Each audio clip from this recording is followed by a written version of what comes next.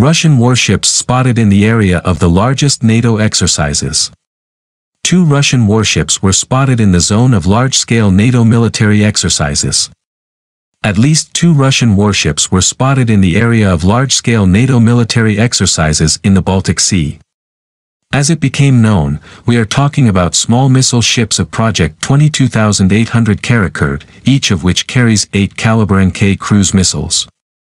In the presented images, you can see the appearance of 2 Russian small missile ships in the zone of NATO military exercises in the Baltic Sea. It is known that no significant approach to the ships of the alliance was recorded. However, at the same time, the Russian fleet completely ignored the presence in the region of at least 14 warships of the military bloc in this region, thereby demonstrating its readiness to counteract any provocations directed against Russia, and this is exactly what the exercises include, in which 16 countries are involved at once.